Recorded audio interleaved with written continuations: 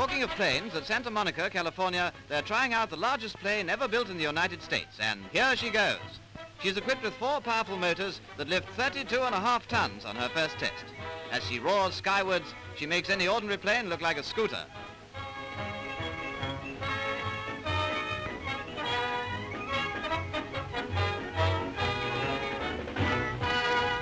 After a successful flip, she prepares to come down to Mother Earth again, making use of her tricycle landing apparatus, the latest safety device.